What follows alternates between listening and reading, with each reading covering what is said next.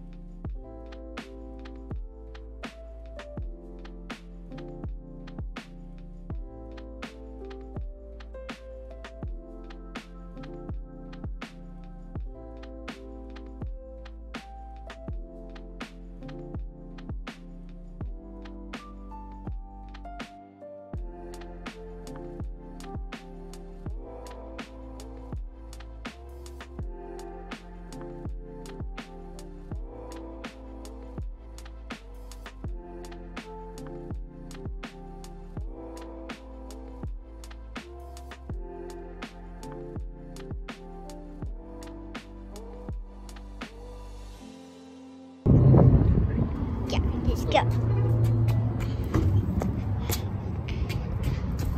The door's open. Hey, we're here. Yeah, we're here. We're here at the store. Yeah, we're at the store. Let's go and just. Whoa, so, where's the cars? Go get some over here. Come on. Oh, here? We had to get some car parts. Yeah, over here. All right, hold on. What? Some these ones right there. Yeah, that was cool. Oh, yeah. You will have to use this to fix Dad's car too. That one too? Yeah. That looks cool. I like it. Okay, let's go.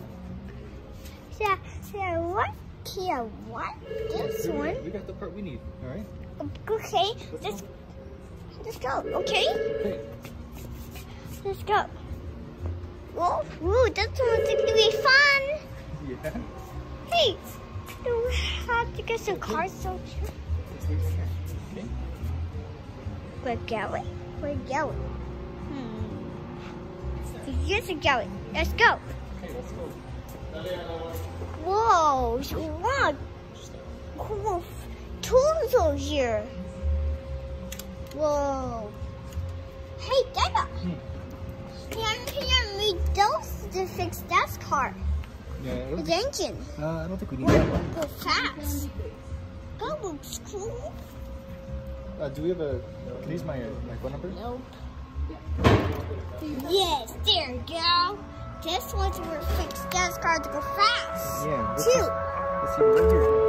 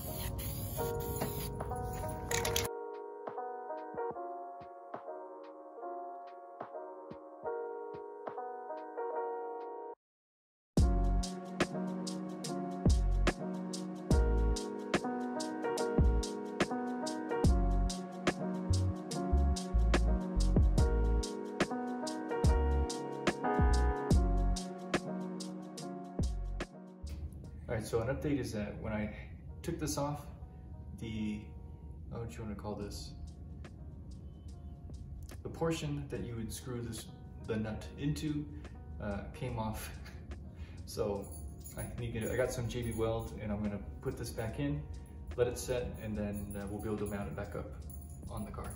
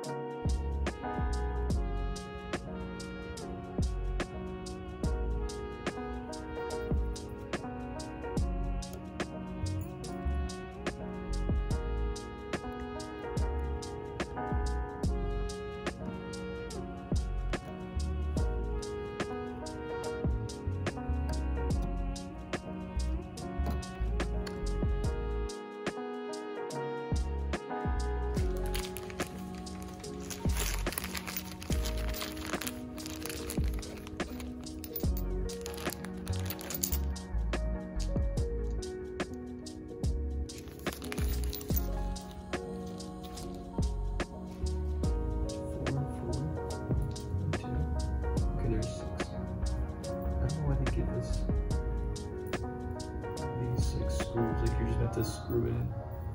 That's concerning. Okay, so after doing just enough research, I can confidently tell you that this is the pattern that it needs to be in, where you have the longest on the furthest sides, then you have the shorter ones in the middle, and then you have the medium-sized ones that go in the absolute middle. I'd say it's important to probably start just doing it finger tight, and then once you have it all lined up proper with the car, then you can tighten it down.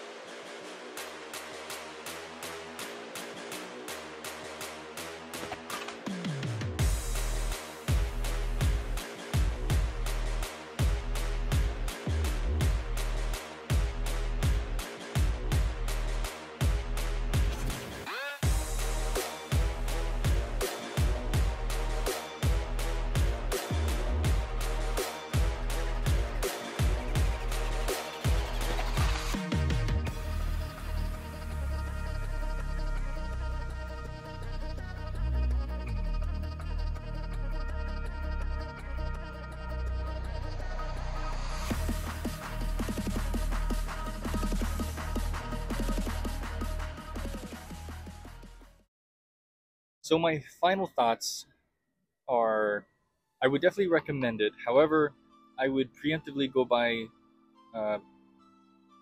better hardware. One of the things I would recommend is something that's longer than a 1-inch screw, maybe a 1.5 or 2-inch screw would be good. Anything longer than that, I think you might be overdoing it, or at least you don't want to go all the way through it and to the other side. I would recommend Loctite just to make sure, but I would also say that if you're going to be putting this wing riser in, I would expect to not being able to remove it after installation. So if you want to get a wrap or something to be done, I would do that first and then put the wing riser on. There's plenty of wing riser kits out there. The one that I put on is by Whoosh Motorsport. I think it was a pretty good kit. I just think that the hardware needs to, the screws that go with it need to be a little bit longer. So for recommended, I would say out of 5 stars, I'd say 4.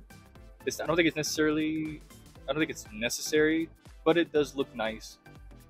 It's kind of gives it a little lip, but there's plenty of other aftermarket things that you can put on the edge of the wing itself that still gives it the same effect without actually popping the whole wing. And then, of course, as always, thank you to Dubby as a sponsor. However, I'm going to segue, and I'm going to say if you like a hat like this, then you could go over to sr71industries.com and help sponsor me that way. I would, if I'm going to be sponsored, I would much rather be sponsored by myself. That way, I'm not beholden to anybody else's ideology other than my own. So anything and everything helps. If you like this kind of content, consider subscribing. Thank you all for watching. Take care. Bye.